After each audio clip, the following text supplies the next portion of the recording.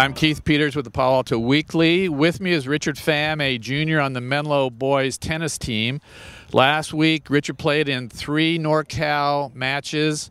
He won all 3 matches at #1 singles. He was elevated into that spot after 3 teammates had to stay home and take the SAT.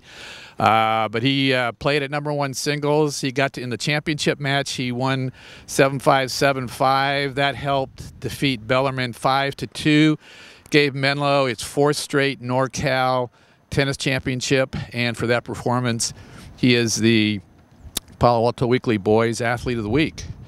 The obviously the start to last week, prior to you guys winning the championship, your #1 singles player, Andrew Ball, had to stay home. Daniel Morkovine, half of your #1 doubles team, and another player, 3 players had to stay home, take the SAT, and all of a sudden you were sort of in a different situation, maybe one you hadn't been in all season.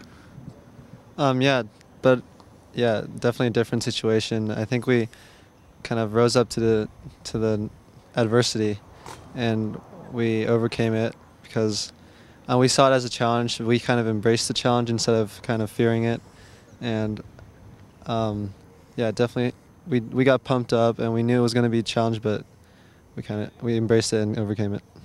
I mean, you had been playing #1. You could play #1. You could play anywhere on the team, and basically you probably have anywhere from 4 to 5 to 6 guys who could play #1 singles. Does that sort of make it easier to jump around to different positions like you had to last week? I mean, definitely. Our whole team we're all like pretty close when it comes to level wise. Especially our top 4, top 3, and I mean, we all battle with each other, can go back and forth. So I think we all know how to handle different situations, and we all know how to handle the #1 spot.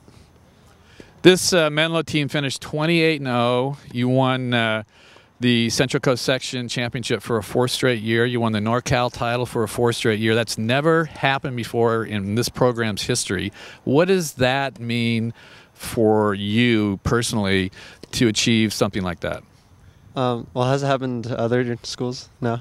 Well, I mean, it's definitely an accomplishment. That's great. I mean, I love setting records, writing history.